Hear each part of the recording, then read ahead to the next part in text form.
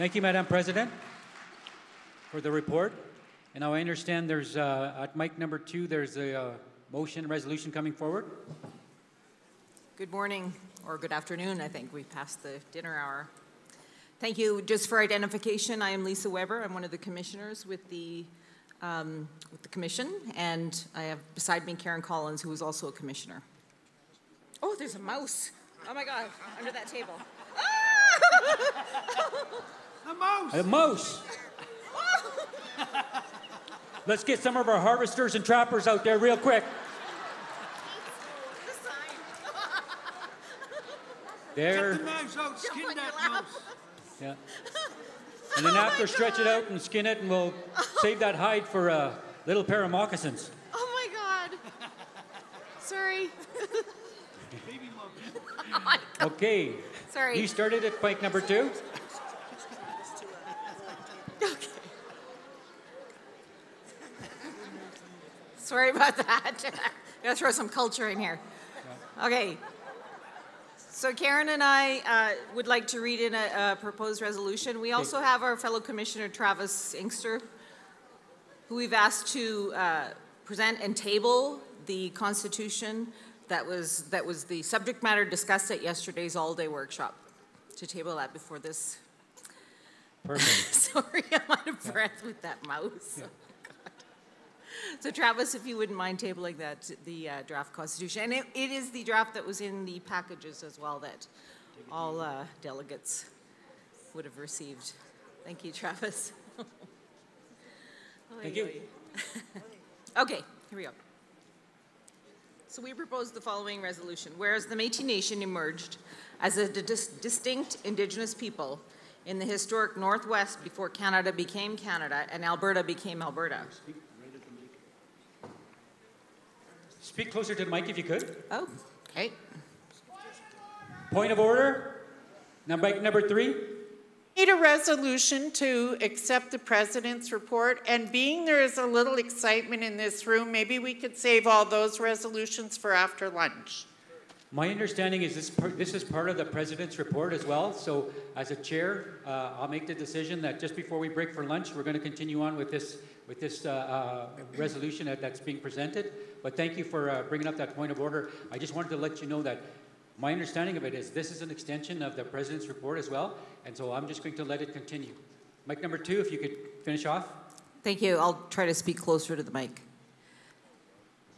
Thank you. And whereas all Indigenous peoples hold the inherent rights to self-determination and self-government, as recognized in the United Nations Declaration on the Rights of Indigenous Peoples and protected by Section 35 of the Constitution Act 1982.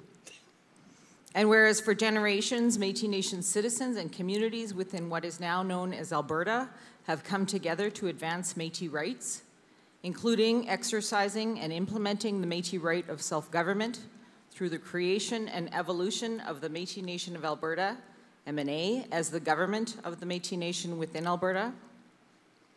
And whereas through the hard work and determination of our ancestors over the generations, the MNA is now the oldest continuous Métis government within the Métis Nation homeland and has the largest registry of verified Métis rights holders with over 54,000 registered MNA citizens and thousands more registering each year. And whereas MNA citizens, Métis communities, and this annual General Assembly, MNA AGA, has provided consistent and persistent direction to the MNA to further advance Métis rights and self-government in Alberta through the development and adoption of a constitution as Métis law, instead of continuing to operate under the MNA bylaws and Alberta Societies Act. And whereas after generations of organization, political advocacy, and Métis rights litigation that has gone all the way to the Supreme Court of Canada, on June 27, 2019, Canada signed the historic Métis Government Recognition and Self-Government Agreement, MGRSA, with the MNA. And whereas the MGRSA recognizes the Métis Nation within Alberta possesses the inherent right to self-government that is protected by Section 35, and sets out a process to fully implement a government-to-government relationship between Canada and the Métis Nation of Alberta based on a constitution as Métis law, being developed and adopted by the MNA and Parliament adopting its own legislation to give legal force and effect to the MGRSA in Canadian law. And whereas the 2019 MNA AGA adopted a resolution establishing a Constitution Commission to consult on and develop a draft constitution that all Métis MNA citizens will ultimately have an opportunity to consider and vote on through a province-wide ratification. And whereas the Constitution Commission, number one, reviewed and relied on numerous self-government reports that MNA has prepared over generations. Number two, held a series of roundtables with the MNA Provincial Council, MNA regions, which included MNA locals, the MNA Judiciary Council, MNA affiliates, as well as with elders, women, youth. And three, prepared a draft Otipemisiwak Métis Government Constitution that was presented to the 2021 MNA AGA. And whereas based on the direction received from the 2021 MNA AGA, the Constitution Commission held hearings and gatherings across Alberta in 2021 and 2022 to receive feedback on the draft Constitution, and all MNA citizens were invited to submit written comments on the draft Constitution. And whereas a special meeting was held on June 4th, 2022, and approved a special resolution to postpone the MNA general election until September 2023, to allow all MNA citizens to vote on a final draft of the Otipemisiwak Métis Government Constitution, so that the next general election will be conducted under the self-government authority of the Constitution if it is ultimately approved, including the new positions to be elected as part of the Citizens' Council in the Constitution.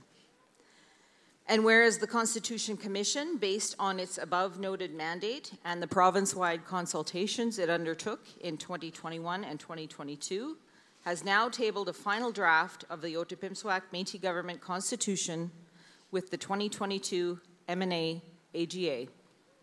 Now, therefore, the 94th MNA AGA resolves that A, the final draft of the Otipemisiwak Métis Government Constitution is approved to be placed in the hands of all MNA citizens, and that a private province-wide ratification vote be held in the fall of 2022 to allow all Métis MNA citizens 16 years of age or over to vote on the potential passage of this fundamental Métis law. B, the MNA provide information on the final draft of the Otipemisiwak Métis Government Constitution to all MNA citizens, including ensuring information is sent to each citizen's last known mailing address, as well as undertaking an extensive information and media campaign on the ratification vote to encourage as many citizens as possible to vote. C, the MNA advocate that the Parliament of Canada introduce the implementation legislation contemplated in the MGRSA by the end of 2022, and the MGRSA potentially be supplemented to ensure that the MNA has the same self-government recognition provided to all other Métis Nation governments. And D, if a majority of MNA citizens who vote in the province-wide ratification approve the final draft of the Otipemisiwak Métis Government Constitution, that is at 50% plus one, a special meeting will be called to implement the new Constitution, including ensuring the general election under the new Constitution be held in September 2023. Thank you. Now, ma'am, you didn't mention if you were moving that. I'm sorry, at the beginning I did. I think we got interrupted by Mr. Mouse, but yes, that was the proposed motion. I moved to accept. Okay. Do we have a seconder? Karen Collins, I very honorably second the resolution. Thank you. So now what we're going to do, guys, is I'm going to get a copy of that up here so that in case there's any questions and I have to refer to it. And as well, we're checking with the back folks there to see if we can get that on the screen in the event we have to put it on the screen. But hopefully we may not get to that point. So with the movers and the seconders, is there any discussion on this? Mic number 3. Yes, Mr. Chairman, I was under the impression that we had to move to accept the President's report before we started debating any other motions. Sure, and these are some of the Métis rules that we've been working under for as long as I've been part of this process. And so, what we're doing is this is part and parcel of the President's report. So we're going to have a vote on this, and then once this is done, then I'll ask for a motion to accept the President's report as presented, and this being part of that of her presentation. So we have a motion on the floor to accept this resolution, ordinary resolution, to basically move forward on the process, to take the draft constitution that's been drafted, to take it out to the people in a referendum, and then if that referendum is successful, then there'll be a special meeting called to basically to ratify that and to make that jump into basically self-government and the new way of life for us. In the meantime, any more discussion? Mic number 3. Melanie Homonios, Region 4. And first off, Bruce, I disagree. This was not a part of the President's report. This is a part of the Commission's report that reported yesterday to this Assembly. But over and above that, because your way is different than mine, I'll accept that. But the reality of this is that is a very complex resolution. None of us have seen it. I didn't hear anything about online voting, ballot box, or any other means to vote to ratify a constitution as was described yesterday to us. So where is that in this resolution? And ma'am, I can't speak to that, but the way I see it and the way that I'm understanding this, ma'am, I know, but I'm just saying this to you, is that those are processes that will be developed once this decision is made. If the people make a decision that they're going to go to a referendum, then they'll work out the details of that referendum. Will it be call-in, mail-in, face-to-face, via Zoom, whatever? And so I'm not going to preempt that by saying that's got to be in this, should be in part of this resolution. That was your comments. But in the meantime, is there any more discussion on whether or not you favor this resolution? Mic number 2. I echo the same sentiments. I don't think that this was called properly. But regardless, I want to speak against the resolution. It's difficult to refute when we have hundreds of citizens here, all who likely agree that, our founding parents, they strove and they were striving, and we still are striving for a constitution. This is something we all want. We want a constitution that allows us to participate, one that allows us to have our vested interest, one that allows us to organize. This one falls short. I heard in the reports today that there was overwhelming support. I didn't hear that yesterday. I heard great questions being asked. I heard local leaders from big municipalities, big locals saying, no one showed up, but we wrote asking for it. We're the Otepemsuik, the people who own themselves. This constitution is something we need, just not yet. It's not ready yet. We need a constitution that's going to allow for our participation. I've heard routinely that a constitution doesn't have to be perfect. This one doesn't have an amendment formula. It's set in place for 5 years and gives overarching powers to a cabinet selected by a president. If we elect a citizens' council, that group needs a say. That's owning ourselves. I was a history teacher. You don't need to be a history teacher, a political scientist, or a rocket scientist to figure out that this does not represent us. This is going to overturn, really what was a weak special resolution in Grand Prairie. There was a call to extend elections, and it went to a vote and 2 secret private ballots, and it won by a margin of 1. That is not a clear direction in support of a constitution. I urge you, my Métis Nation citizens, own yourselves. Let's get this constitution done. It's unprecedented, we will, but we need time. We heard that from the Constitution Committee yesterday. I don't know where the change of directions come. Okay. Thank you. Mic number 3. Marlene Crossan, Region 4. I just want to say that this was put in here unexpectedly to many of our citizens here. There's probably close to 80 people outside the door here standing in line for lunch. We have diabetics in here. It's already 12:30, and I think this is uncalled for. Okay. So we have a motion on the floor. We've had discussion. Is there nobody else at the mic? You wanted to say something, ma'am? No? Is there any other discussion? Mic number 1, and then we'll call for a question, and then we'll... Hello. And then mic number 4, and then we'll go to a vote. Yesterday, Daryl Turner, Region 3. Yesterday it was referred to, which I found kind of condescending, junior high level of understanding. But I will admit I could be categorized as that. This is what I do know, is that we're dealing with government, we're dealing with a time frame.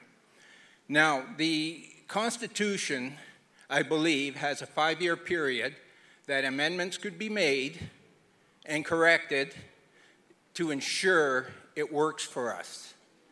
But if we allow this not to go ahead, there is a very good chance that we will not get another opportunity if there's a change in government. If there's a change in government, that government could last 4 years, 8 years, or longer. The Constitution gives us a timeline of 5 years to get it correct. Now, I'm 67 years old. People ask me, how long have you been Métis, referring to the card. Well, I tell them I've been Métis since birth. But I've been known when I was growing up because of my age. Métis wasn't an identifying name. It was half-breed. I was a half-breed. I'm proud of being a half-breed, but that's what I was called. I was not red. I was not white. And I felt slighted when the chief of Cetina did not come here to talk. That just shows reality of where we stand in life. I do believe, let's carry on. Let's get this done while we have this opportunity.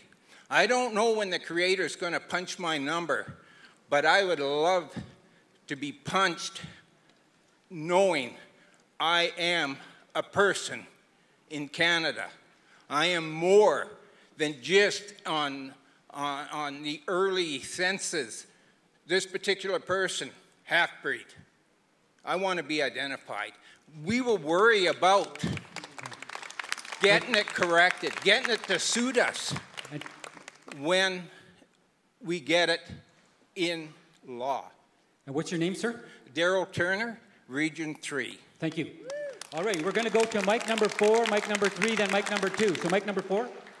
Hi, Valerie Quintel, Conklin Métis Local, Region 1.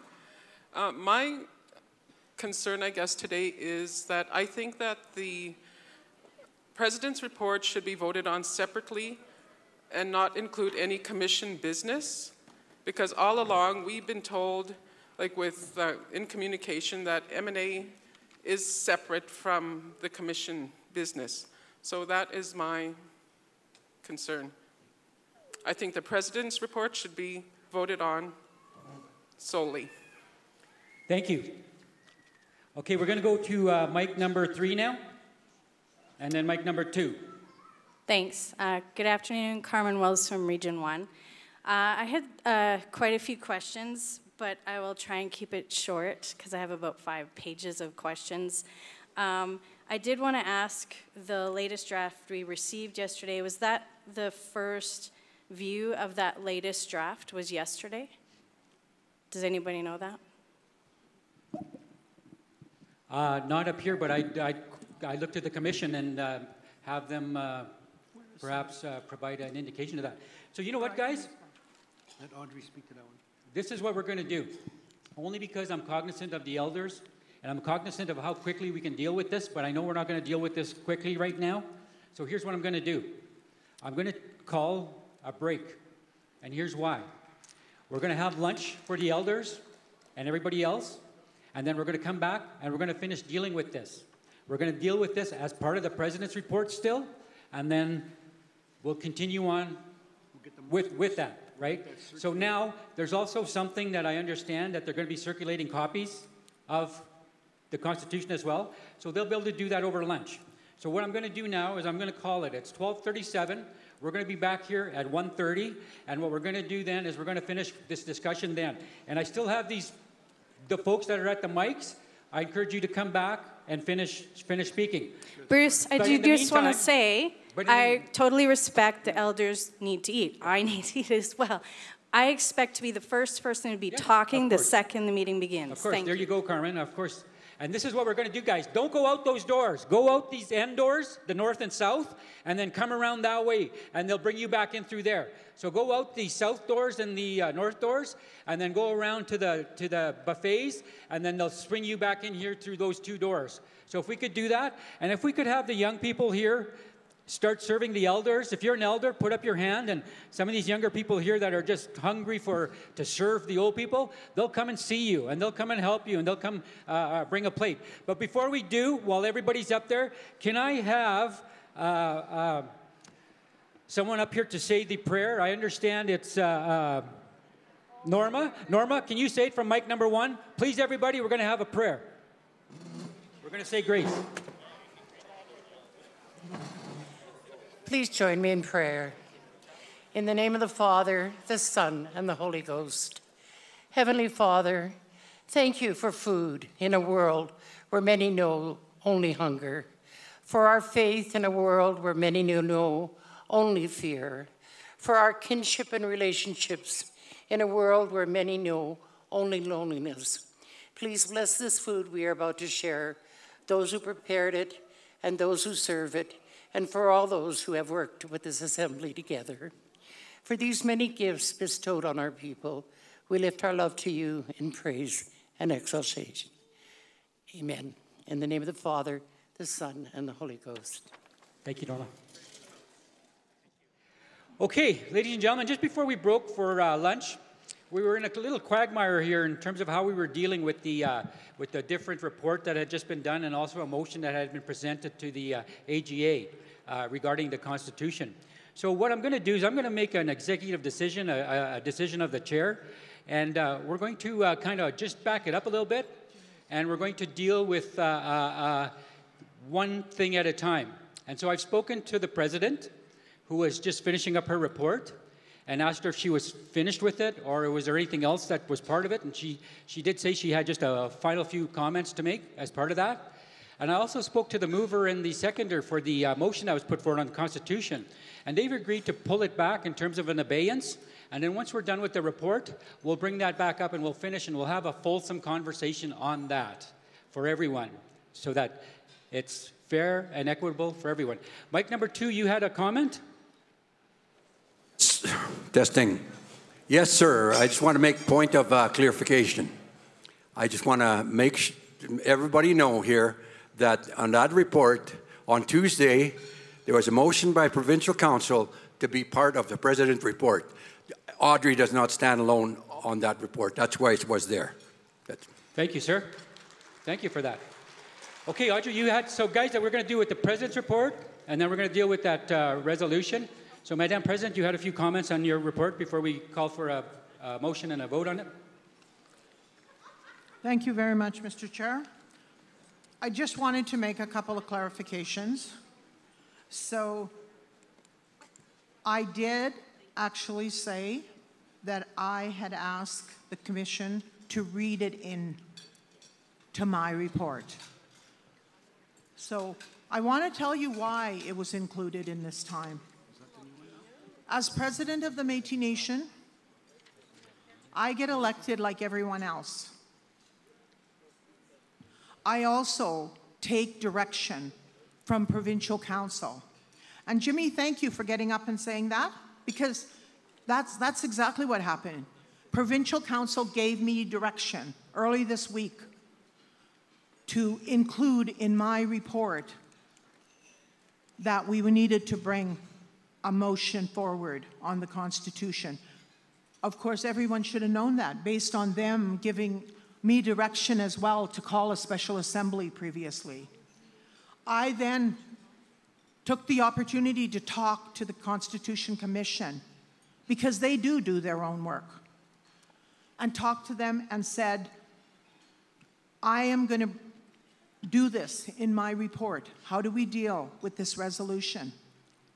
They said, we will read it into your report because we want to be the mover and seconder and be able to answer questions for any citizen that needed questions answered. And I clearly said that my report, I will be having them read it into as a part of my report. So I just want to make that clear. I don't believe that I tried to fool anyone. I made it clear. The second thing I want to say is a special assembly. I'm not sure that it's realistic to say a special assembly was won by one vote. Maybe that's true, but if everybody here knows a special assembly has to be won by 75% compared to 25%. That's not one vote. That's 75%. And it's like everything else we've ever done at Métis Nation assemblies. When there's special resolutions, they have a process. So I just want to make sure that that people are not believing that somehow we went around and finally got one extra person to say yes. And that assembly had double the amount that's needed for a special assembly under the structure that we live with today. We only need 100 people for an assembly.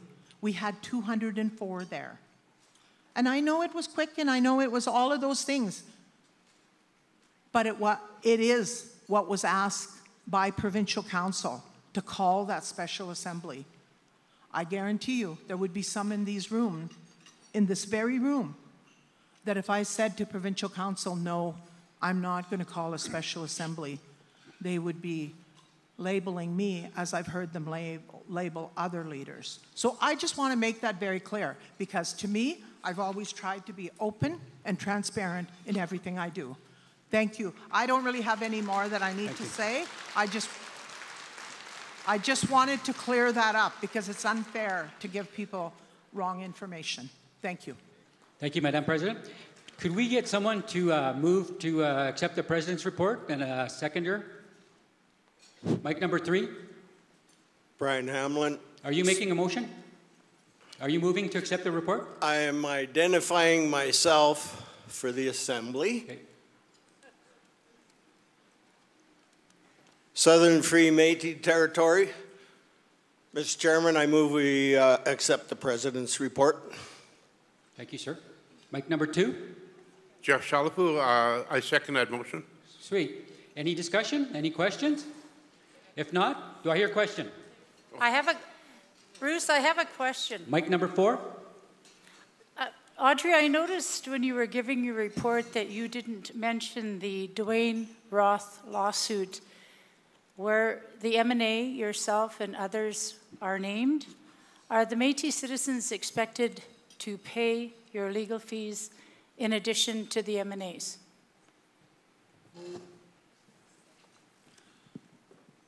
So there was no reason to, I don't believe, bring that today. That hasn't been even responded to as yet. He has filed a lawsuit. It hasn't been responded to as yet. And yes, but now that you've brought it up, the MNA has had a legal action put against them, as we all know. Sometimes these things never get to fruition. They end up going away. And it was just about a month ago, not even a month ago, probably, yeah, maybe a month ago. So I didn't. It's in this fiscal year's. I did not report that. But yes, I've been sued personally as well. And don't worry, Brenda, I've never asked the Métis Nation of Alberta to support anything personally for me. So I won't do that. Thank you very much. I just want a clarification. Is there any other discussion on it? Mic number 4 again. No. Oh, I'm sorry, mic number 2. Thank you, Mr. Chair. Just a quick comment on your report on residential school stuff, and I'll try to keep it short. You indicated the federal government and the churches were supposedly responsible for the atrocities that were made in residential schools. I just want to point out that the provincial government was responsible for education for Métis kids, not the federal government, but the provincial government. And they should be held accountable for implicitly harming our children. Thank you, Mike. Number 2. Thank you very much for that, Jeff. I will have someone else that I can start harping at. Thank you. No, I definitely knew that there was a lot of controversy between whether it was First Nations, whether it was Métis, who did what. So thank you for that. I appreciate it. We will put them on our agenda as well. Thanks. Mike number 4. Hello, everyone. Jenna, and I just have a couple of questions. Can you identify yourself for the recorder? Hello, Mike 4, Jenna Weber, and I have a couple of questions related to education. I should disclose I am an educator by trade and a very vested Métis citizen in the future and subsequent generations of us. So my first question is that since education is the foundation of our nation, how are we responding to requests for our Otipimswak programming? So how do we revitalize our language, our culture, the traditions that we have been able to carry throughout these, I guess, hundreds of years?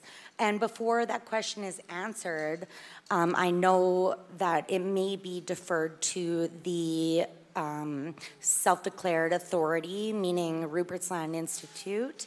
And I'm wondering, because I have, as an educator, have scrutinized the annual reports, and since 2017, Madam President, we've received the same reports verbatim today. So I'm wondering, the question is what further efforts will be made in the vein of restoring our own language, culture, and traditions? Thank you. Sure. Thank you. So the language, of course, we've worked hard to try to get resources to deal with language. There always has not been resources come to the Métis Nation. There's been resources, some have come to Rupert's Land and some have come to Métis Nation. I know because we couldn't access resources ourselves, actually Dan, our provincial vice president, has actually sat on language committees with university, with different bodies to ensure that our Michif language and Cree language was included in there. Only recently have we received resources for language at Rupert's Land. And as far as I know, I look at those reports I'm flabbergasted to think that they've been the same thing every year. I know they laid it out, and for the first 2 years, we were not able to access the money, and that's because governments are slow in getting their resources to us. Mm-hmm. But I will check that again, and I will actually speak to the people at Rupert's Land because they are doing work there for sure. Thank you. May I move to my second question? My second question is that in the auspices of, for example, our investments into post-secondary institutions, into the Rupert's Land Centre of Métis Research, which is through the University of Alberta, I'm wondering if we can recalibrate our investments of funds into further advancing our Otipimswak value systems as opposed to carrying out the mandates of the University of Alberta, Native Studies, etc., education, which I know a lot of representation sits on, but I really think that similar to, I think when we first started this, it was the Rogers or Roberts order. I think that needs to come secondary to our Métis law. And similarly, I think when it comes to education authorities beyond ourselves, that needs to become secondary. And I want to make sure that our people have the first and foremost say in how those funds are allocated and how our leadership trajectories towards our shared future on behalf of our ancestors and to the 7 generations ahead. Exea Maga. Okay, thanks, Jenna. So as you probably are aware, yes, we started out with having relationships with Faculty of Native Studies. Yep. And from there, we created a body called the Rupert's Land Center for Métis Research, which is a partner of the University of Alberta and us. And if you're telling me that you don't think it's working well for us, I will definitely bring that forward, that we need to do more work, or we need to make it clearer what's happening, because I think that's what I got out of we should do our own thing. No. Please don't misinterpret, because I remember actually, because I am a graduate of the University of Alberta myself, and I was asked in my graduate program, do you feel like you belong here? And I said, we are the true Canadians. We belong here. This is our campus. Okay. And we deserve to take on the academic and scholarship that will serve our nation. But when we support the scholarship of any institution that we have, MEF relationships with, for example, that needs to be in alignment with our nation and our values and our traditions. And when we invest into any over and above investments into these institutions, it needs to absolutely be in alignment with our nation values and traditions as it was prescribed by our predecessors, and not by the new, people who are looking to us for direction on how we become coalesced as a people and connected to our roots. Okay, so maybe I got it wrong, but I think it's really important, though, that I'm glad you brought it up, because we do have not only just an endowment, we have an MOU that says how they're going to work with our students there. And, I think, as far as I understand, we do review that ever so often, but you know what? I will definitely look into that as well, because I think it is important that we all work together to make those things work, and that it is our, it's our piece. Absolutely. Okay. Thank you so much for everyone's time. Yeah. Thank you, ma'am. Mic number 1 and then mic number 3. Good afternoon. My name is Gary Gardner from Region 4. I'm kind of new at this stuff, so I'll probably stutter a little bit. I'm looking at our magazine for the annual report, and kind of conspicuous by its absence is Region 4, and I'm just wondering why we don't have a Region 4 in our great magazine here that you have. So, Gary, what we do with this report is every year is we send out notices to regional leadership. And, of course, this time it's 4 years later, because we know we've all been elected for 4 years already. We send notices out and ask for reports. Sometimes it's the president that gives it the report, sometimes it's the vice president, sometimes it's a joint effort, and we don't dictate to that. It is up to them. So I think what I probably want to say to you is I think you need to ask your regional leadership why they don't have a report in. They obviously missed the deadline and didn't get it, and we had to go to print. Okay. Thank you. Thank you, mic number 1. Mic number 3. In regards to the Region 4 report, Marlene Crossan, Gun Métis local president. In regards to that report, Regional Council had asked our Vice President, Gary Gagnon, in December to complete the report for this year. So if there's no report, that is the person who's responsible. Our Vice President never shows up to meetings, so we have not been able to question him on this. Okay. All right, so we're going to speak to the President's report now. We're not going to get into a debate, so I'm not going to let you up there, Gary, not a chance. Lady, speak to the question on the report, otherwise I'll cut you off. Thank you. Yeah, thank you. Dr. Tracy Friedel, I'm the president of Region 4. I do want to speak to the report. I do think it's really important. I guess, first of all, let me say about Jenna and the comments she just made. I thought those were really inspiring, and it's exciting to see youth really, really being engaged on these topics. And I think the questions she put forward are really important ones. I'm also glad we put over the resolution and the report till after lunch. I noticed our elder, Angie Crair, who we care about so much, she had been standing in that lunch line for over 20 minutes prior to that adjournment. But in terms of the report itself, legal lawsuits that the MNA is involved with are really critical to include. I also noticed the absence of the Justice, Madam Justice Ho decision, which is a very substantive loss for the MNA in terms of a desire to be seen as the only organization that can represent Métis rights and be consulted as well. So I think that should have been in there. On the other matter, which is, obviously alleged, matters and that type of thing, and it does name both the president and the MNA. I heard the president say sometimes these things go away.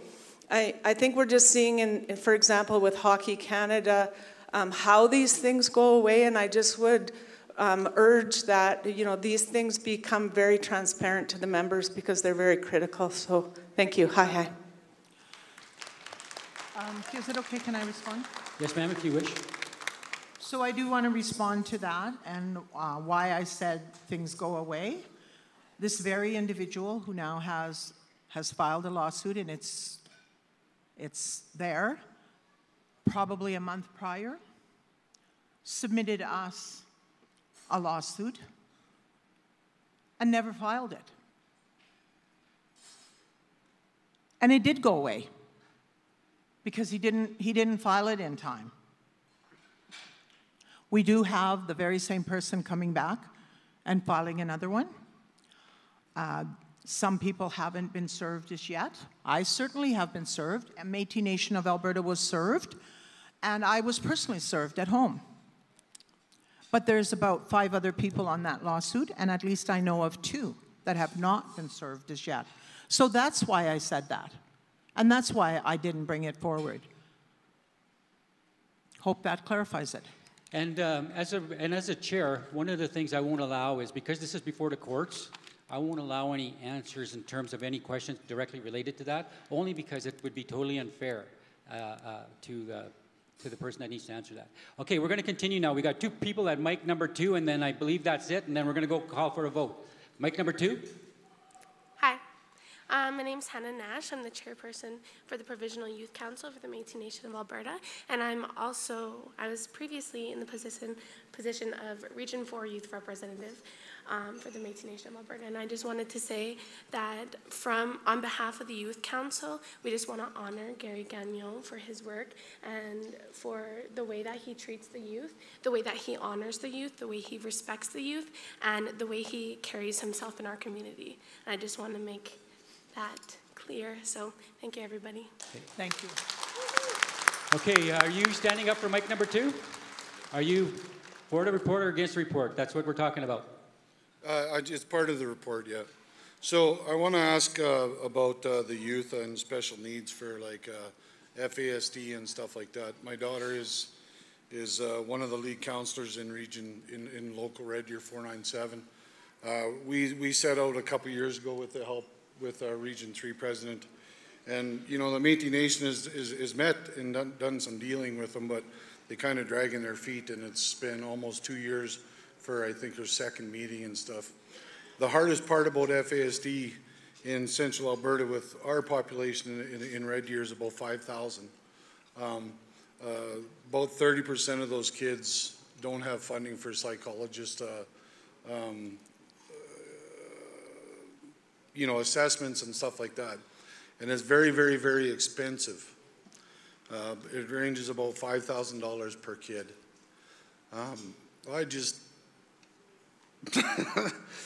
It's sad that we stand and we say about all this, what we do for kids, but we're leaving a big part of them behind. And I think the Métis Nation has fallen well below par when it comes to that. We should be looking at resources, psychologists that can do these assessments in a timely manner, because these kids, they don't go, if they don't get their assessments, they're dumped on the streets or they're dumped into a home and they end up becoming criminals and end up in jail. And we've lost 2 kids in the last few months to suicide and stuff like that. So I was just wondering, you know, in your report, you say we do so much for kids and stuff, but I think we're missing out on the big part of the kids that are suffering and they don't get the help. Okay. Thank you very much for bringing that forward. And I just want to say to you that there has been years when we've been able to get clear resources to help. But again, I'm going to say that's exactly what I was saying this morning in my report. Sometimes we can only get what governments offer to us. Grant funds or whatever that we can do certain things with, and then the next year they cut it off. And that's why I'm saying to you that we have to start being responsible and be able to control what is the need, what are the priorities for ourselves. I will bring that back. We do have a children's service unit, and I know they've done some things in FASD. If there's anything more we can do, I will have a discussion with them and go forward to see if there's whatever else we can push on to do for you. Thank you for bringing that. Thank you. Mic number 4. Hello, I'm Nadia Burke from Region 4. I just want to make a couple recommendations regarding the resolution on the Constitution, just some recommendations from our So staff. I wonder if we could just hold off, because that's going to be the next discussion. And once we start that, you can come up to the mic and you can make as many recommendations as you'd like. But right now we're dealing with the President's report. So if you're in favor of it or against it. Oh, okay. Maybe she wasn't here when you separated. Okay. Maybe she wasn't here when you separated. Mic number 2. Yeah, Tyson Jerome from Region 3. I just wanted to, I guess, get a clarification for some of the confusion that might have happened before lunch. Whether the Constitution and moving that forward is being included in this motion to pass the President's report. You may have missed it earlier. We said they're going to be separated. So now we're dealing just with the President's report. That's why I told the young lady that next motion, resolution, is going to be coming up right after this. So you'll have plenty of time to talk to it then if you'd like to speak to it. Sure, thank you. If there's no more, mic number 1. Mic number 1. Question. Question's been called. All in favor of accepting the report, please raise your hand. Those opposed? Those abstained? Motion's carried. Thank you, ma'am. Thank you. Okay, like we said, now we're going to continue on with that motion that we had previously that had been submitted. It had been moved and seconded, so I'm going to accept it still, and now we're going to continue to have the discussion. Now, Carmen was up on mic number 3, so she's going to be first to go, and then anybody else, as you come up, will recognize you then. So this is speaking to this one resolution. Now, I'm not sure if they have it on screen. Are you guys able to put it on screen so people can see? All right, put it on screen. It was also circulated. Right, and it's also been circulated on the floor as well. So maybe what we'll do is we'll just go to the second page with the whereases, because that's basically the direction that's being put forward is in the whereases, and therefore be it resolved. So the whereases provide a direction to say, hey, look, this is our policy direction, our inherent right, this and that, right? And then the therefore be it resolved, those are the directions, the policy direction coming forward. So there's basically A, B, C, D, through 4 directives coming out of this. So that's what we'll be speaking to. Mic number 3. Thanks, Bruce. To your mention about the actual resolution, we're looking for ratification, which means at this point there will be no further drafts. Am I correct? It's going to go to the special session to vote on. Is that correct? So I can't answer that myself, but what I would do is there anybody from the commission that can come join us up here to answer some of these questions? I can't speak to because I'm on the commission. And then that way we've got the dialogue and we've got the people in the know up here as well.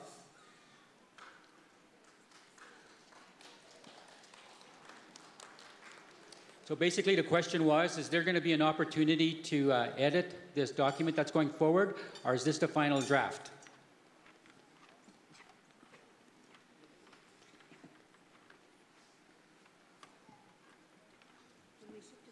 Of course.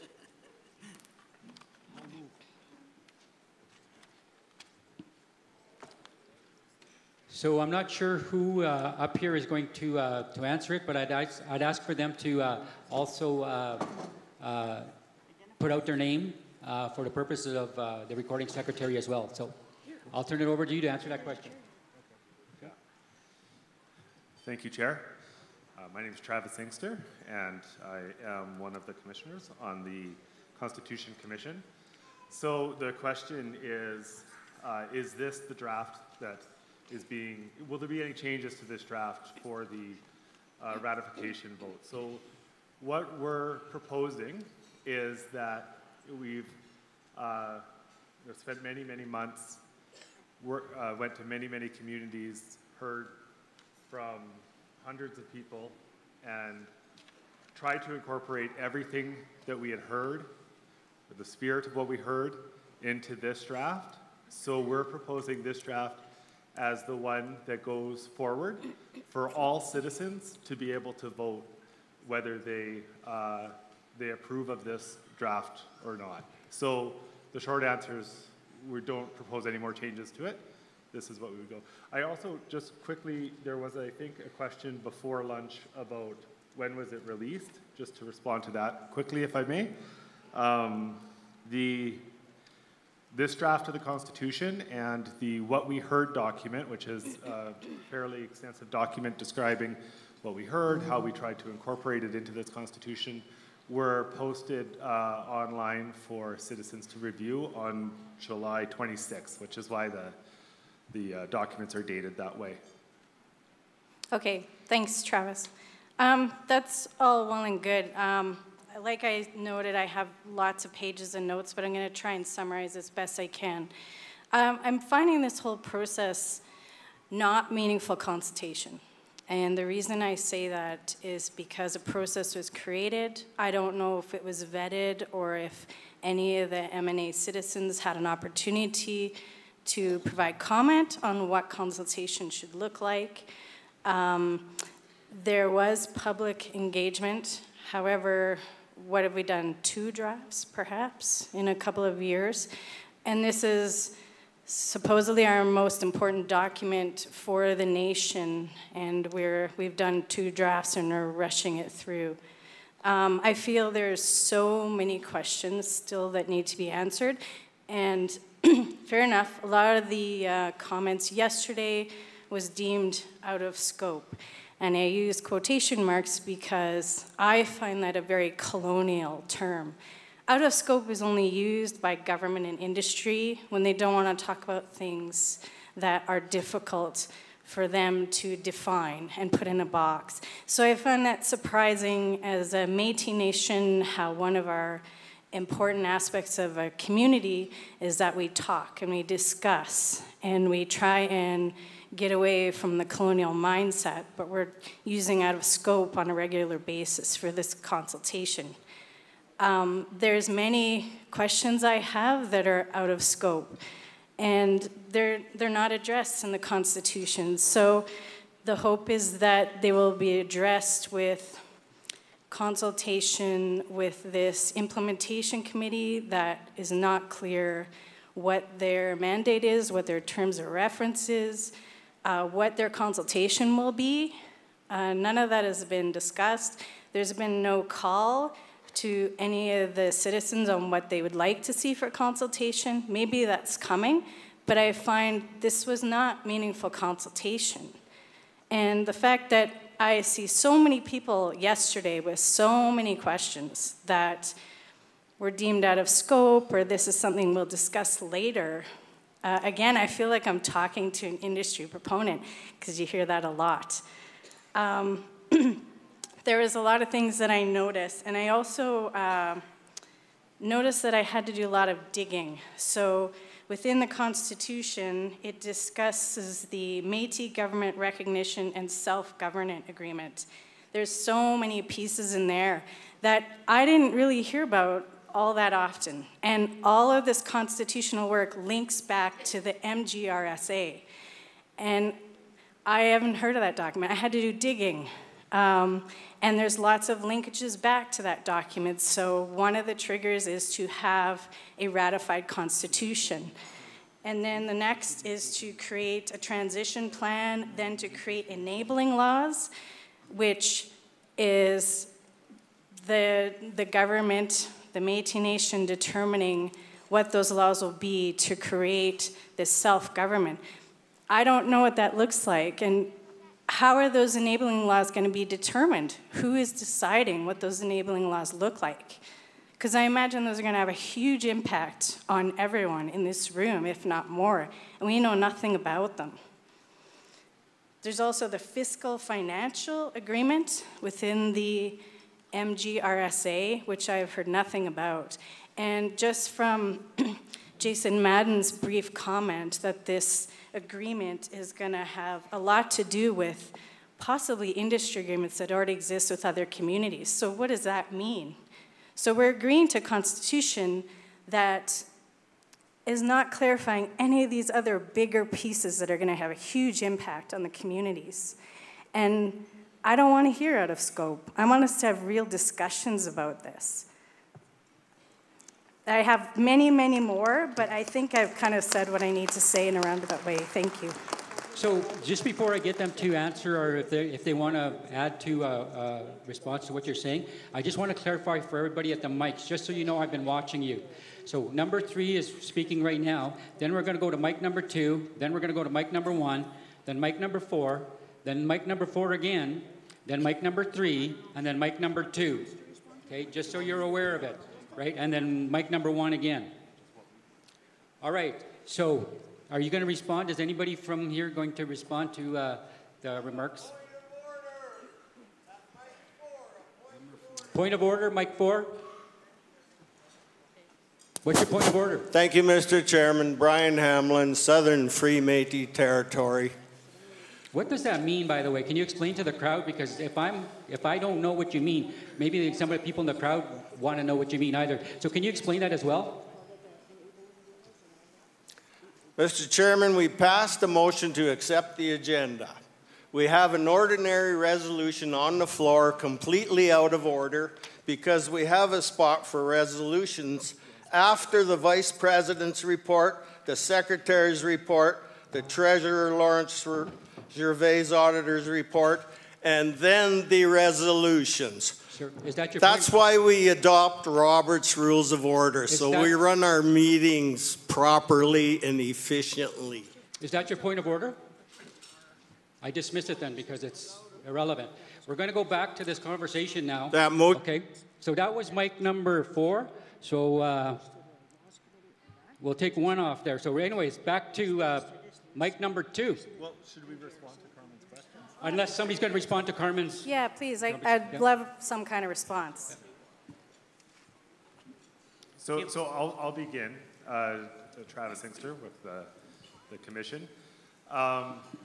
So I just want to talk a little bit about the first point that you made about the meaningful consultation. Just describe what we did, and I just want to share that so that people do know. We began by drafting a version of the Constitution when we first came together, using many previous consultations that happened. And in the video we watched yesterday, we saw some of them described, but there's been many sort of workshops, many consultations that have happened over the years to ask people what they are looking for in the Constitution. So we used a lot of those resources to come up with an initial draft, and then we brought it out to the existing structures that we have under our government today.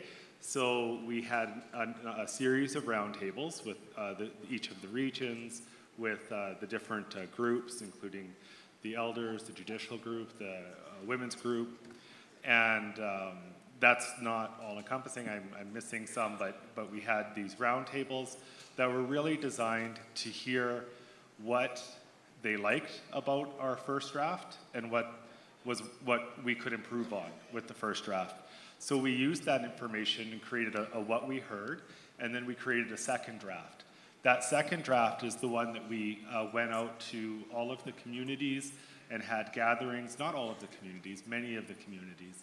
And we had gatherings and we had hearings. We invited people to give us feedback online, by letters. We received a great deal of input. Hundreds of very distinctive, very meaningful recommendations. So we incorporated that into this, our third draft. So that's what this one is the third draft. We also heard many things that people wanted, that people cared about and were interested in, that didn't really fit into the Constitution, but they would be very appropriate for laws, or they're very important considerations that we as a nation, we as the Métis Nation within Alberta need to be thinking about as we transition to this. So we prepared two documents, one for the Transition Committee and one for the lawmakers. And I think in part of the question was who's going to make these laws. So they'll be drafted by a group of lawyers that include people within the Métis Nation. And this is outside of the scope of the commission, so I should be, maybe I shouldn't even be speaking to it, but as I do understand it, they would be ultimately approved by the Provincial Council, which is our governing body. There were many other aspects to your questions, so I don't know if other commissioners want to speak to those.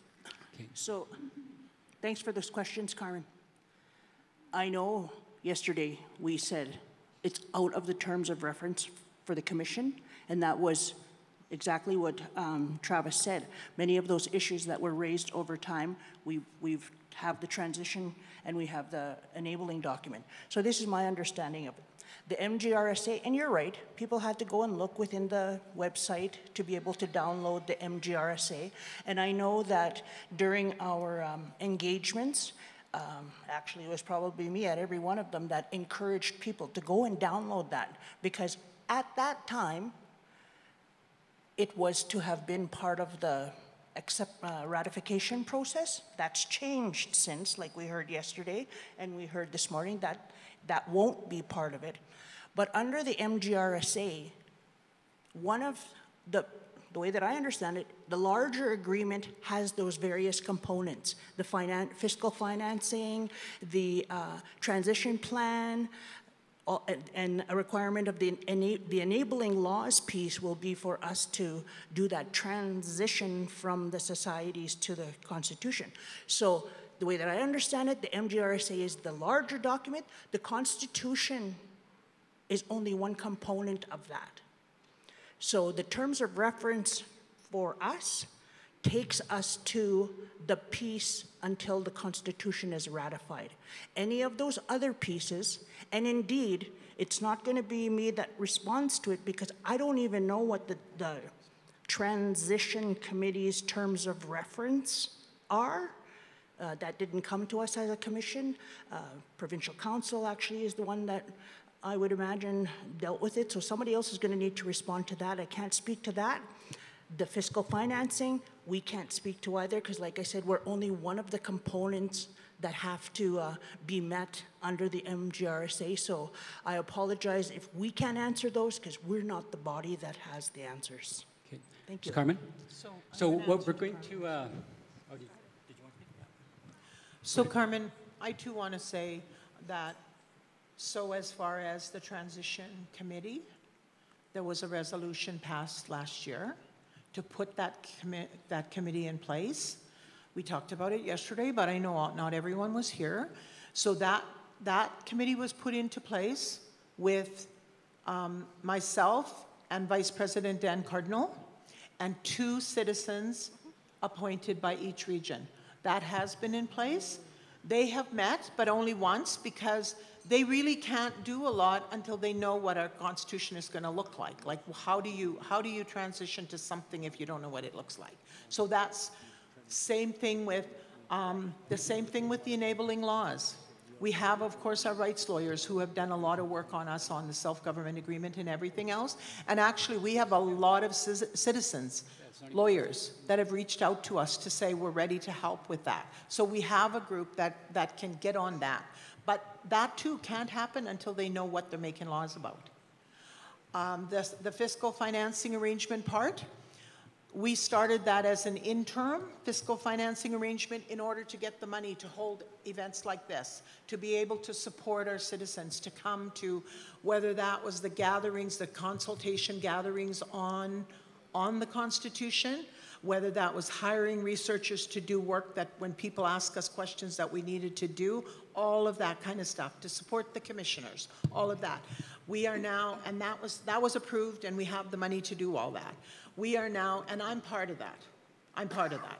We are now negotiating, saying, as we know what our government's going to look like, we want to make sure we negotiate enough money. If it's decided that it's going to be 5 bodies, then we want to make sure. If it's going to be 20, we want to make sure that we negotiate enough for that and everything else that we want to do.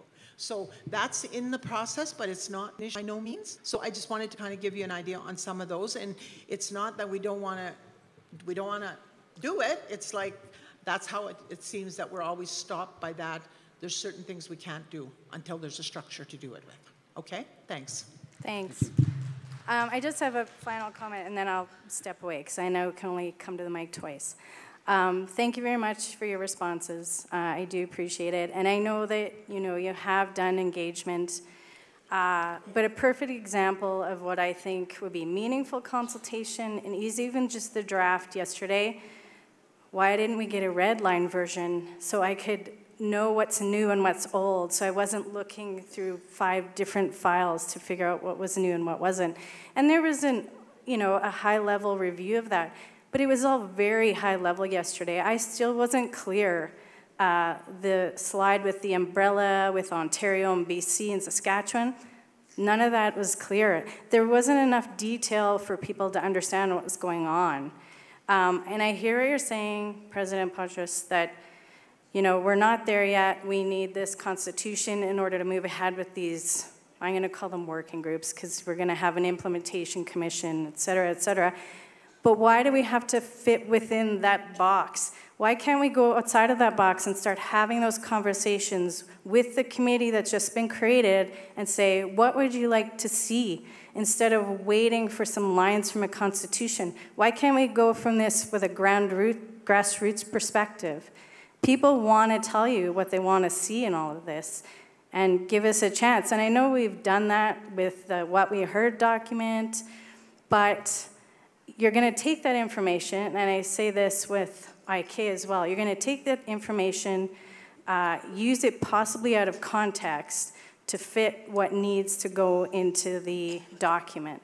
So I'd like to know, are you going to create a draft of these laws? Are you going to get a draft and get responses back? That's what meaningful consultation is keeping everyone in the loop, keeping everyone engaged, hearing responses. And I know you did, some formal engagement, but it's not enough, not for something like this. This is a huge piece in history, and it needs to be done properly. Thanks. Thank you, mic number 3. Mic number 2. Identify yourself for the recorder. Diana Carr, Region 4.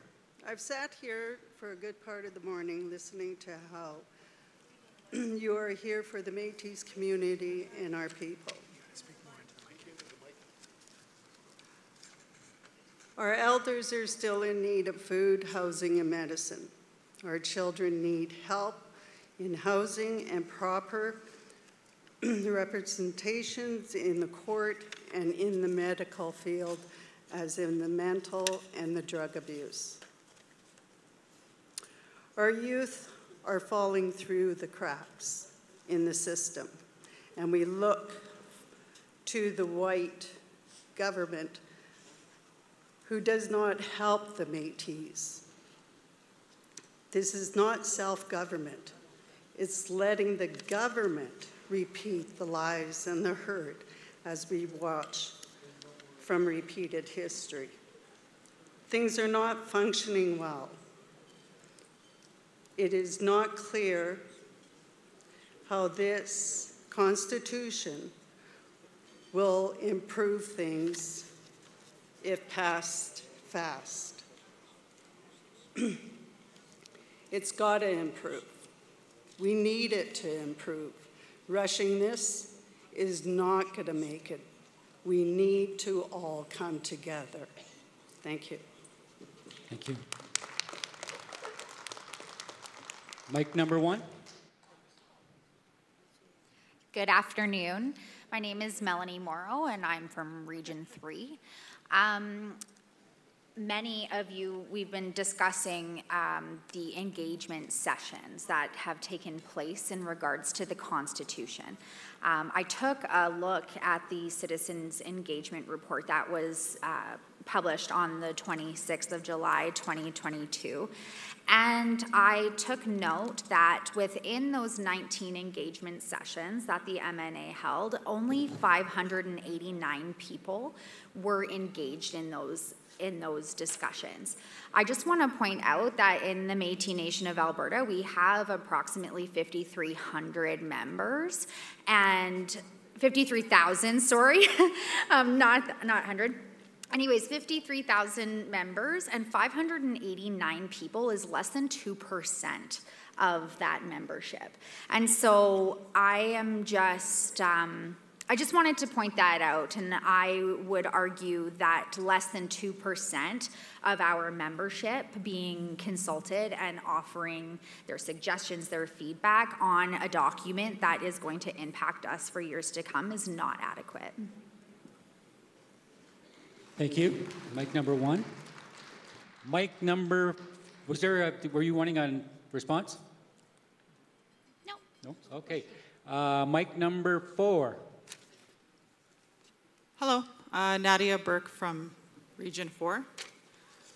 So I just wanted to make it clear, just clarify that I fully support the need for a constitution. Everyone in our family supports that. But I think we need to review the structure of our current commission to make sure it is more representative of the 53,000 members across this province. I would like to recommend that we strike 2 additional committees. One, a committee be struck to specifically develop laws, acts, bills, policy, and the orders of administration needed to implement a constitution, including a Métis-specific charter of rights and freedoms, which is something that all constitutions must have. And a second committee to review the draft that came out 8 business days ago, the Otipemisiwak Métis governance draft. I think we need to have 12 members on each committee, geographically and representative of all of our members across this province, with several meetings held within each committee, at least 6. We realize that this commission, and I want to acknowledge the work the commission has done, the good work, but I realize you want to press this forward, but a federal election is not going to be called until at least 2025. So we do have time to get this right, time to get this through the House of Commons for approval through the Senate. So I'm respectfully requesting that we consider making our commission, the structure of it, more representative with 2 more committees across Alberta, and that these committees are representative of all of our members. Thank you. Thank you, ma'am. Any response? No? Okay. Mic number 3. Hi there. My name is Troy Stuke, Region 3, Local 87. And I've got sort of 3 points. The first is around what I've observed and the discussions and the disagreements around the timing of the Constitution. And I see it a little bit like when cell phones were being considered. None of us knew that we needed them. And then all of a sudden we couldn't get them fast enough. What is happening right now with the Constitution is the groundwork is being built, like fiber optic and satellites. If we sit around and disagree about should we have landlines or should we have, you know, an in-person session, we're missing the point. We need the foundation that will jettison to where we need to go. So that's the first piece.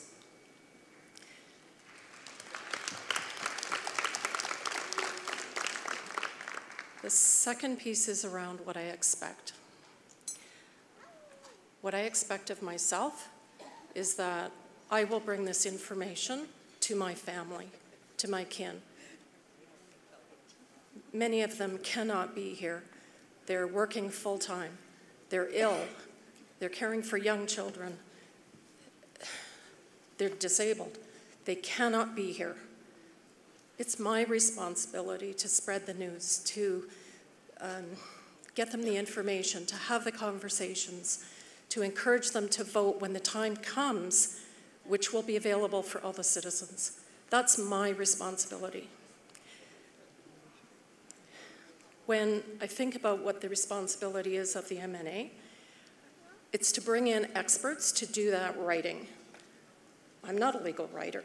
I don't want to be a part of that. I'm retired. I'm not going to sit and expect to be a part of those discussions, but I expect the MNA to listen. I'm still very new to understanding Métis consultation processes, but I've worked my career, 40 years, in colonial consultation and engagement. And this is by far the most robust engagement experience that I've ever lived.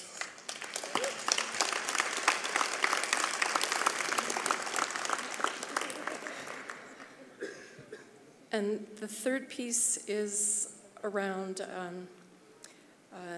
my hopes. I hope that we all can respect the many pieces, and I know that the ground rules were set out here, but really the timing issue is significant. I have watched in my previous career as a social worker the pace of social change, and it is excruciatingly slow. But there are windows, and if we do not act during those windows, we lose it. And I've seen that in family violence, in disabilities, all of the legislation. It's never perfect. It's never perfect. It's 80% right, in my opinion, and the other 20% is not wrong. It could be great, but it's not wrong. So I fully support the direction of the work of the Commission, and I thank you for your attention. Thank you, ma'am. Mic number 2, Jeff. Thank you. Thank you, Mr. Chairman. First of all, I want to preface my comments to the Commission. And I blame myself because I got notice when the Commission was coming around for a consultation. And if I chose not to engage myself into that, that's my fault. Secondly, I want to stress that we got to start somewhere. This is a good starting point for us to get away from the Societies Act and be Otipim Soak.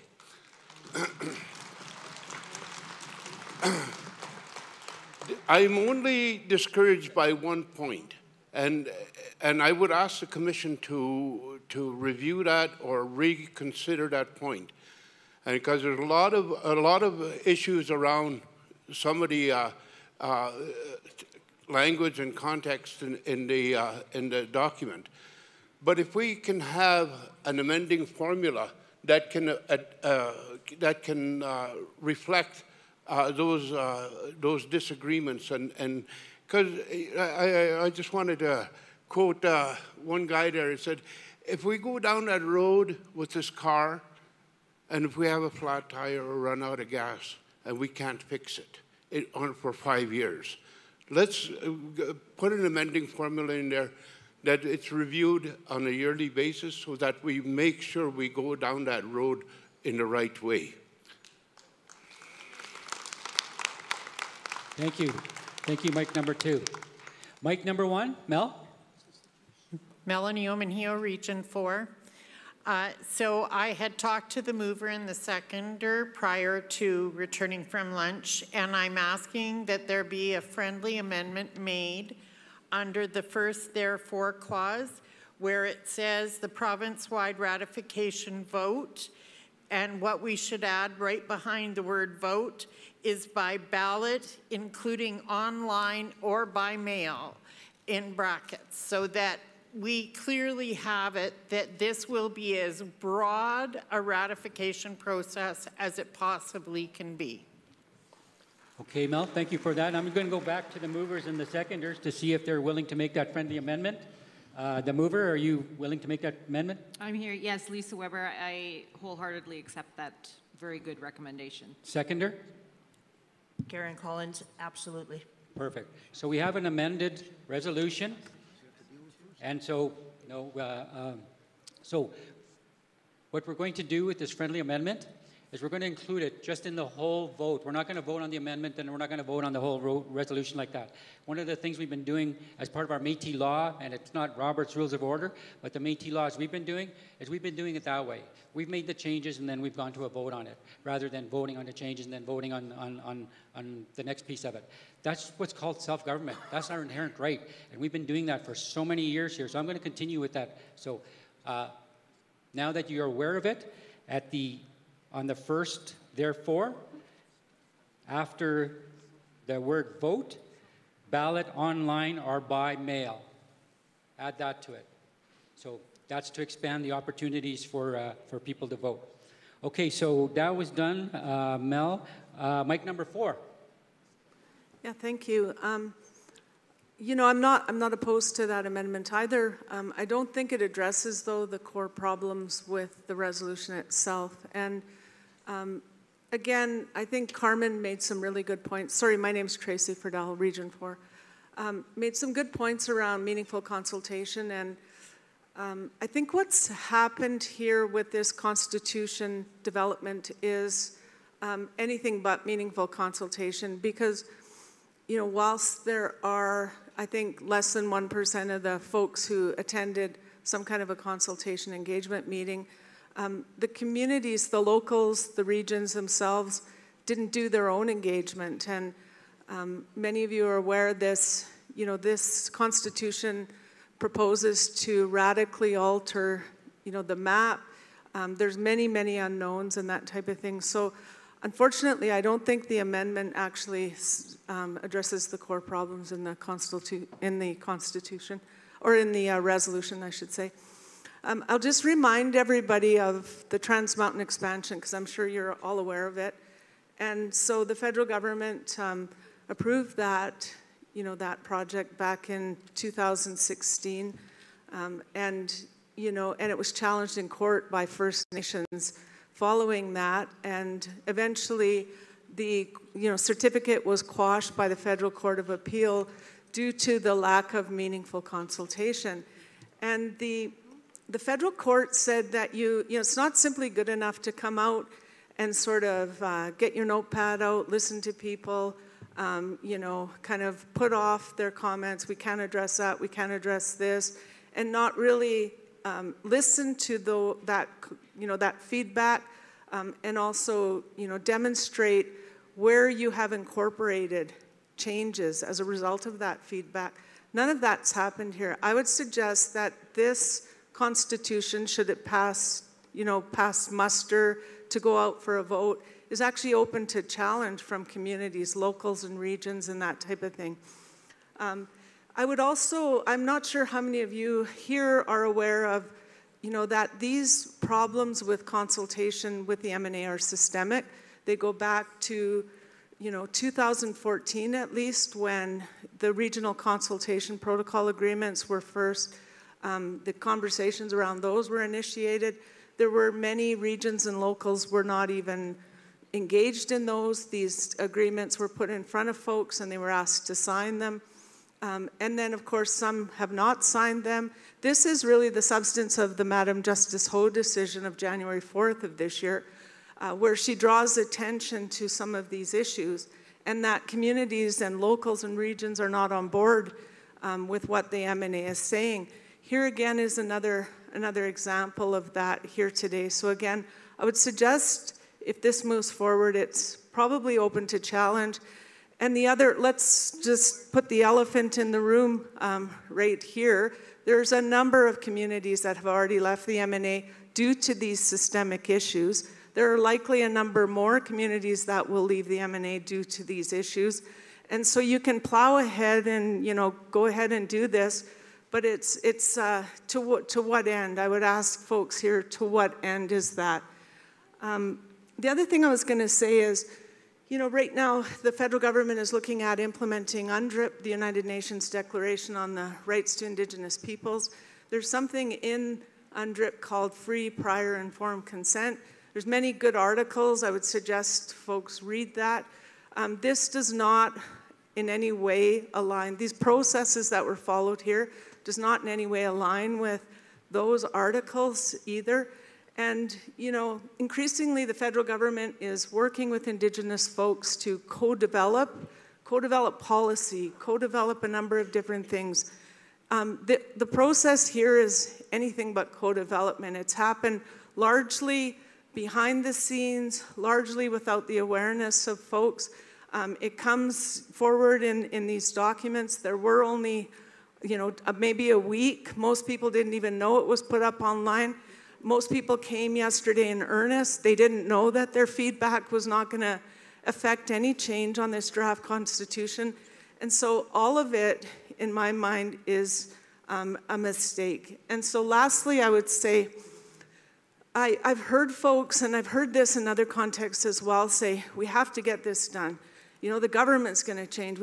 So on the one hand, we're saying, we're our own people, we're our own government, and we don't need to, we can make our own sort of direction, we can decide our own things.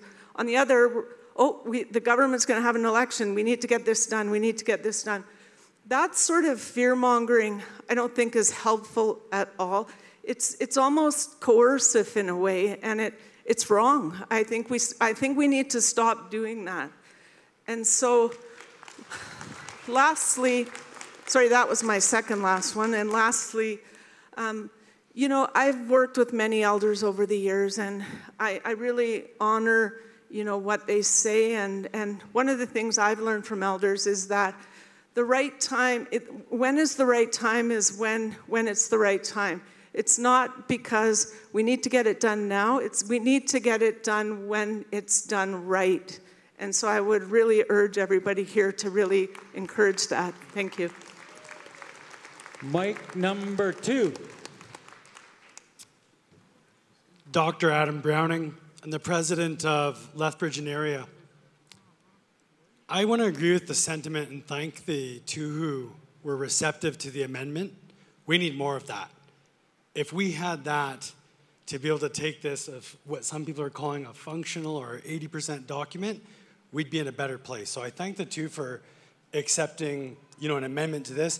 It'd be nice if we applied that to the whole thing, the concept. I'm going to agree with the sentiment that there's still some core issues here. Here's one of the statements that was made earlier, that provincial councils get their direction from our members. So I'm the president of a local council. I have many people from Lethbridge who were sleeping 2 to a room, 3 to a room to come here unpaid. I have not gotten a single direction from anyone in my community that this is something that needs to go forward from what they've seen on July the 26th. Not one. It has not come from a vote from my council. However, what has come as a vote from my council is to put letters forward saying we haven't been meaningfully engaged and that we wanted a constitution in Lethbridge, third biggest city in the province, or a consultation session. Never happened. Here is a fact. I get my direction from you. You're the members.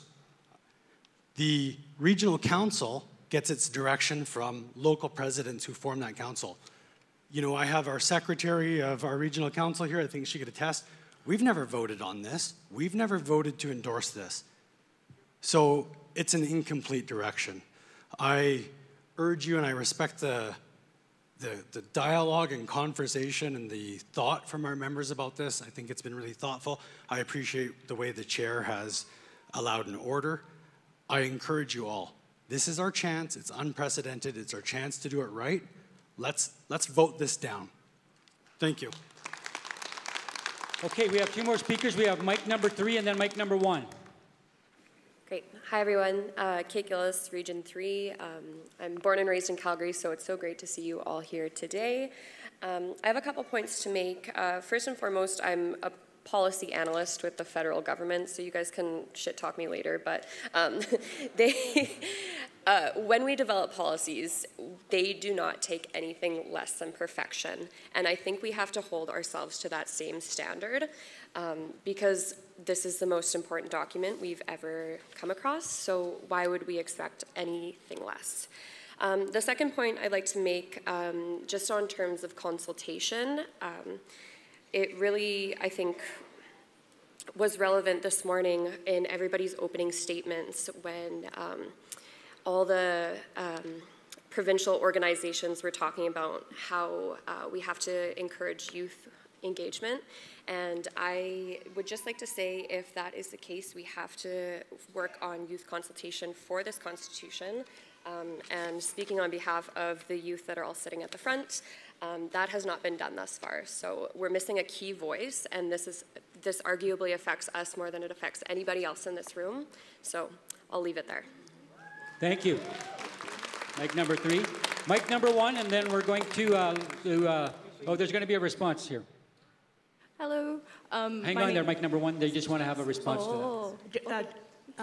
Thank you for your comments. We did have a roundtable with the Youth Council, just for your information. Okay. Mic number 1, and then mic number 1 again. Oh. Hi, my name is Oraletti, Region 2, and I wanted to speak in favor of this motion. And as I've been sitting here today, I'm so happy to see all these people here, both young and our elders. And there's this space of need for change that I can see in the whole room. I can hear it.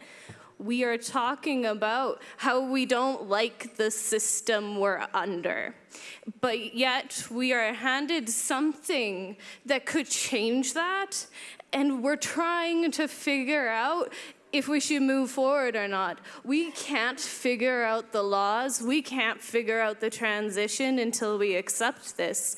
How are we to create the change we are all looking for if we can't take the first step forward? There are still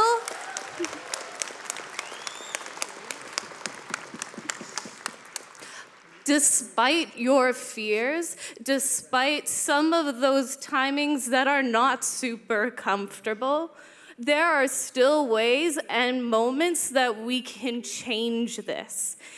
Everything we put forward, we can edit, but we can't edit it once we, unless we start trying it out, until we see the laws that come out of this, until we see how that transition works. Unless we move forward, what is this? What is a constitution even mean to us?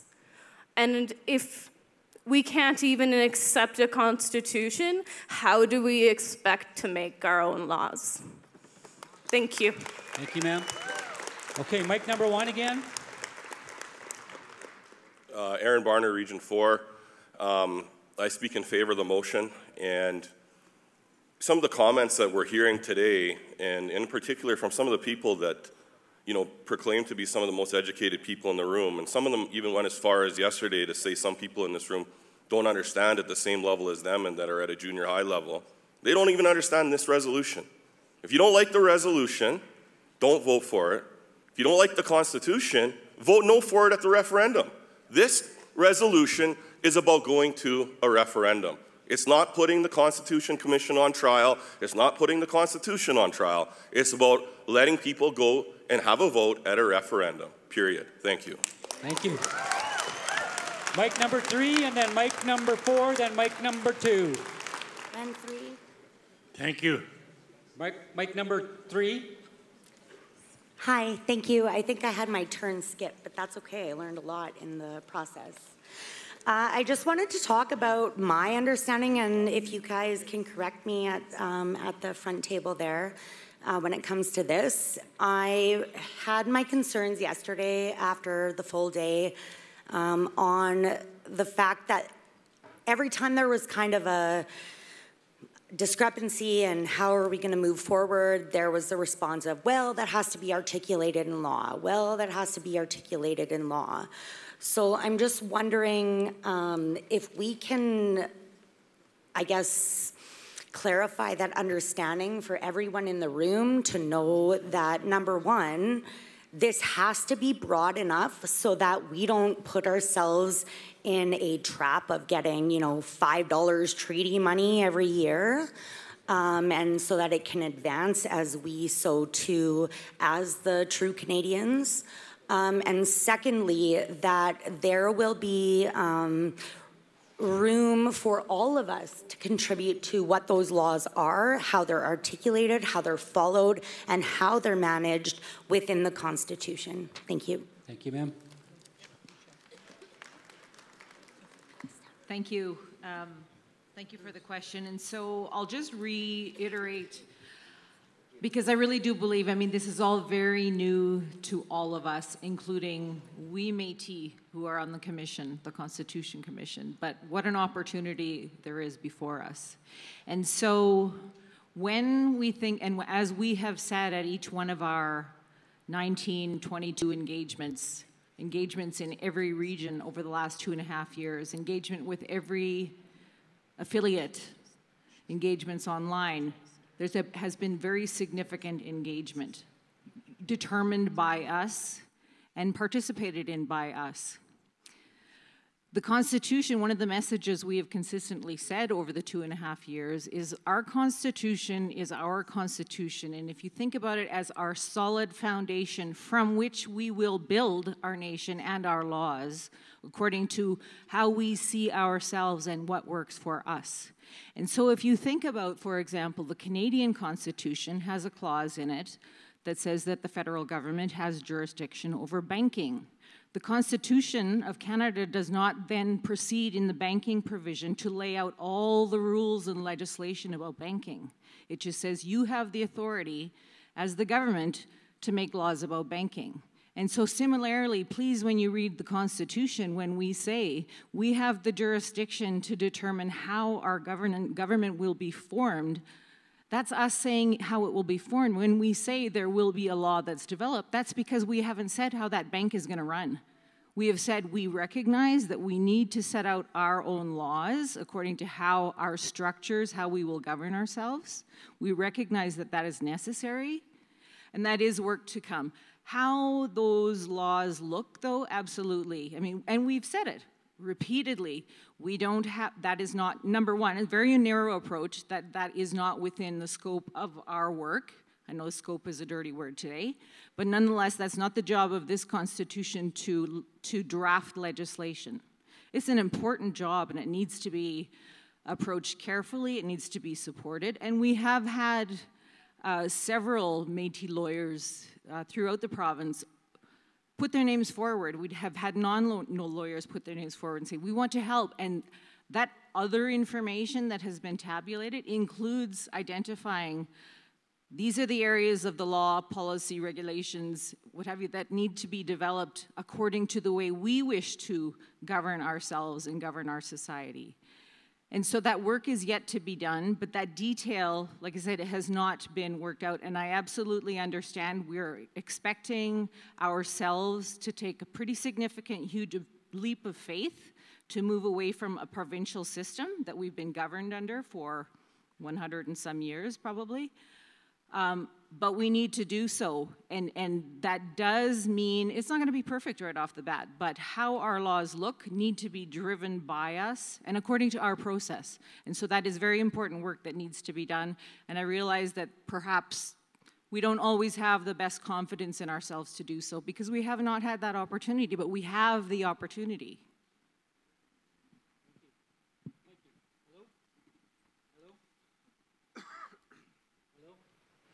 Can you turn on the mic? Thank you. All right, we're going to go to mic number 4 now, and then mic number 2, and then mic number 2 again, and then ultimately to mic number 3. So mic number 4. Hi, Camelia Ridsdale, Region 6. I'd like to speak in favor of the motion. When I initially saw the first draft of the Constitution, I can honestly say I felt the same way as a lot of people who are expressing concerns here today. Like, my knee-jerk reaction was, OMG, this needs a lot of work. And literally, that's how I felt. I was involved in the engagements, and our commission has put in a lot of work. There has been a lot of changes. They have been listening, not to say that every single thing in the Constitution is going to please everybody. Like, I think everybody has reservations here today just because of the unknown, but we are literally looking at the skeleton of our government.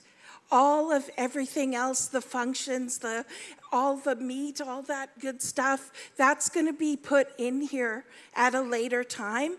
I feel like our ancestors, the people who came before us, the people that worked 30 years, and they're not here anymore today. Sorry, I get emotional, but like, they put their whole life into working on this process and getting our government to move forward. And I think that that's the position we're in today. Like, we have to take the opportunity to move forward. Like, it's an opportunity for us to further the steps of what the people that came before us, all the work that they've done, you know, the people who literally put their lives into it.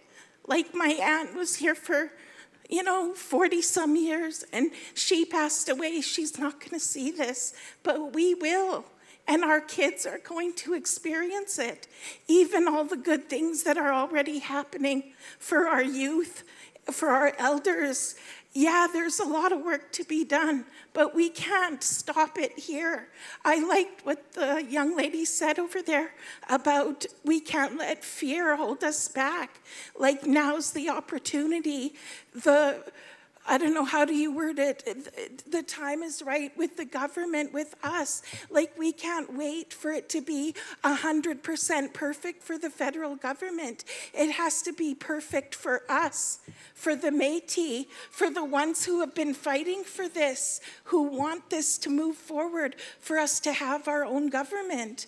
Like, this is our life-changing opportunity to be our own government, have our own constitution, have our own laws, take everything into our own hands. We think about health, we think about the finances, like, that's the stuff that scares us, but that will come. I'm sorry, there's probably a lot of people who disagree with me, and like, I have my own reservations to some degree, but I still support moving ahead with the Constitution because I truly believe it's the right thing to do. And I think all the people that fought for this and have been on this, basically forging this path for us, this is what we were working towards. And whether we take 1 year, 2 years, 3 years, like they've said, there's going to be a transition time. We're going to be evaluating and monitoring how everything comes together. And I feel we're going to have the opportunity to make the changes that we want to see. But with any government, who's 100% happy with how things really go? I mean, even in mainstream, name off the political parties, like how many people here support any of them or one of them. I don't know, but I mean, this is our own government and we have to keep moving forward. I think this is our opportunity to do that. Thank you, ma'am. Thank you. Thank you. Okay, we're going to go and finish this off now with mic number 2, and then mic number 2 again, and then mic number 3. Thank you. Merci. Stein Muitin Pidoteanonta. I'm the interpreter, and I'm going to have an interpreter with me to speak English. Neandum Tanamarski. Pidotean. Ramamape. You are Tipitaman. Aishinoak. Orskayak. Kweski Pixquito. Ixtomaxito. Mr. Inditin. Tapmatsian. Tapita Manoma. Tapita Tago. Huig. Jeff will say it in English.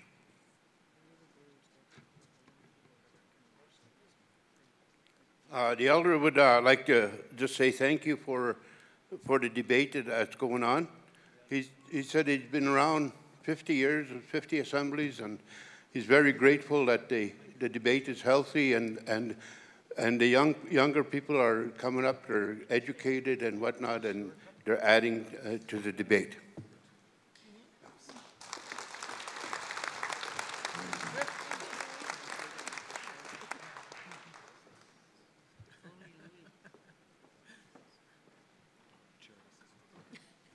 Thank you, Jeff. Okay, we're going to go now to mic number 3 and then mic number 1, and then we're going to go for a vote. Thank you. Ward Southern and Region 3. So, after listening today, it's more than obvious from all these comments today, whether you're academia, whether you're a passionate individual, there is a ton of dysfunction across our nation. There's people fighting, there's presidents and vice presidents not talking to each other. We have a lot of dysfunction here.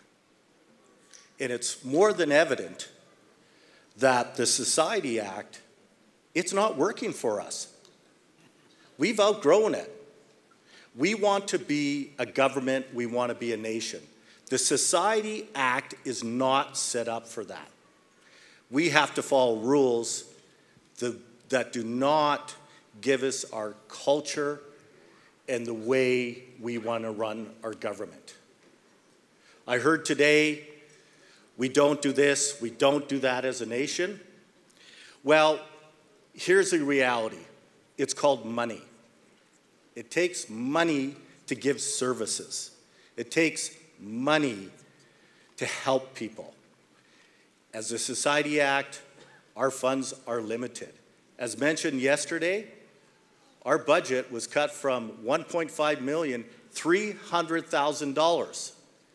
And I will assume that our provincial government will continue to cut that to nothing over the years. How are we going to help our people? Transitioning to a government will give us rights, will force other orders of government to listen.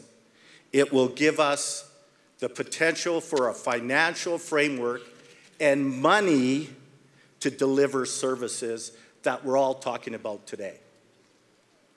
That is also part of the reality of things. If we want to be a government and deliver services, there has to be revenue in order to do it. So, thank you.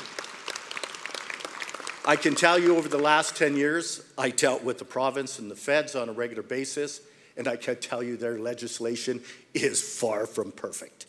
And their acts, the way they're written, sometimes are embarrassing. That's a constant problem. Wanting perfection, not going to happen, hasn't happened in either order of government. The one thing I'll say from being in government is This is the first structure I have ever seen where the power is actually in the people's hands at the district level that can make decisions, that can do funding, etc. If you look at the structure, it is a true bottom-up. It's not a top-down dictatorship system. And you can see that. So please take the time to look at it.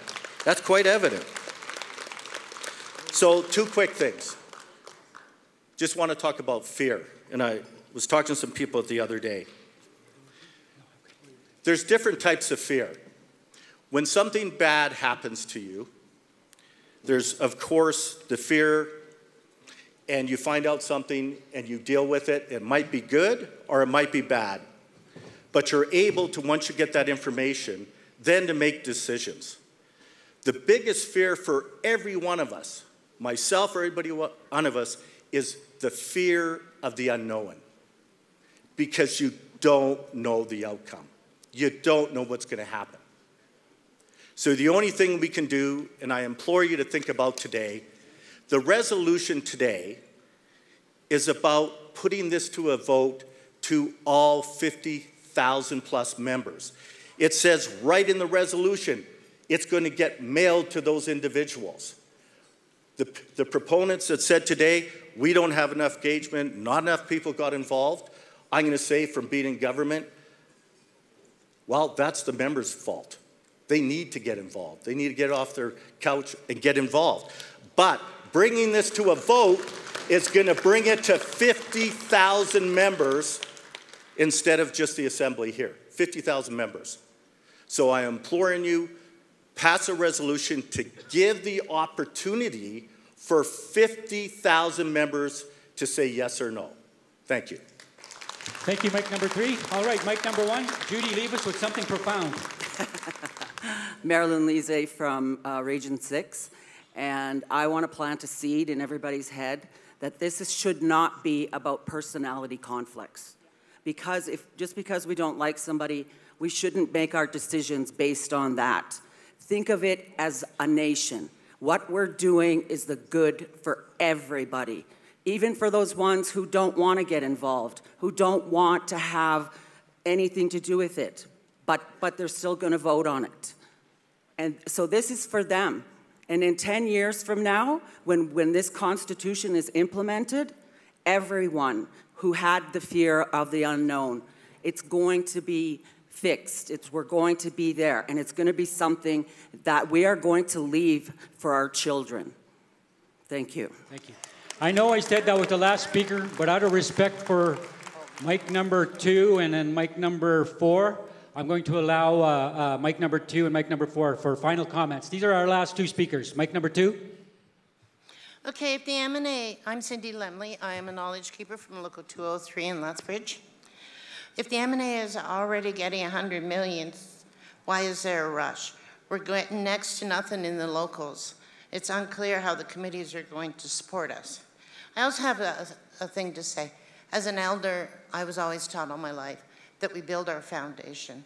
When we plan a house, when we plan a family, when we do community stuff, we always start with a foundation. And the foundation should be built in a way that when we build upon it, it gets stronger. If we build a foundation full of cracks and holes, what we build is going to fall apart. So we, as a nation, need to remember that when we build something, we have to build it strong enough that when our kids and my grandkids and my great-grandkids step forward, they're still going to have a strong base in which to improve on what we're setting forth. And we need to make sure we set something forth that they will look back and say, my family helped set this forth. But we built it strong, not with cracks or holes or little diminishes. We need to make it important. It doesn't matter what the government built. We know they're them. But we need to build what's ours, our Métis people, our foundation, our people, not just high-ups, lows, everybody. We all have to be able to step forward and say, I like what you're doing, or I don't like what you're doing. But we need to build a foundation where each of us has a right to say, but each of us has a foundation for our government that when we build it, other people look at us and say, holy cow, look what they did. We want to do what they did. Maybe we should talk to them and learn how they did it because we want it for us and for our people. So we need to set an example for everyone that we respect and love our people and that we're going to build a strong foundation so that we can grow and become a mighty nation again. Thank you, ma'am. Mic number 4, our final speaker. Thank you very much, Mr. Chairman. You're doing a good job, but I don't envy you. Madam President, my name is Joe Blind. I'm from Zone 1. I've been around for 50 years. I think this is my 50th attendance of the Assembly. But I was listening to everybody, and there's confusion and fear. I'm not blaming you guys because we've never had a constitution, have we? I've been watching this baby trying to be born for 50 years, folks. And we had a very difficult time. We could never get it through the natural borning process. So I'm going to suggest today we have a cesarean birth on that poor institution.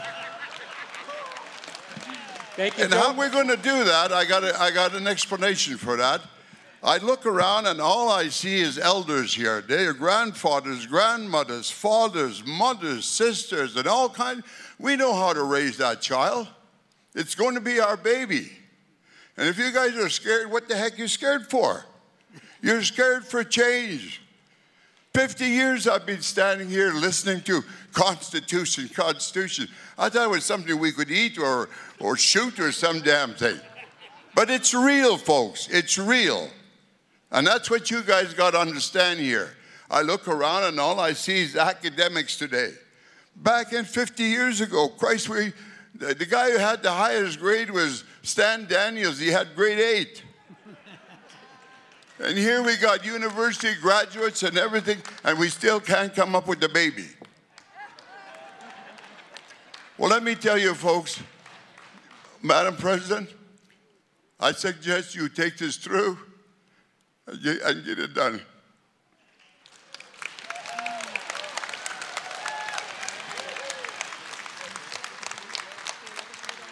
Okay, can I hear question? Question's been called. All in favor of the motion, please raise your hand. Ron Harrison, you may have to get ready here. Okay, put your hands down. Those opposed to the resolution, please raise your hand. Motion is carried unanimously.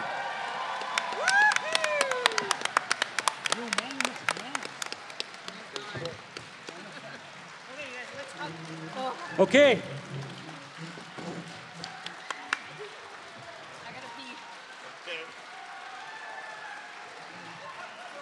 We're going to take a coffee break right now. It's 3:07. Let's come back in 15 minutes, and we'll finish off the rest of the agenda, and then you guys will be free to go, and then if we get through it all, you won't have to come back in the morning. So let's come back, let's get busy, and let's get dangerous. 15 minutes.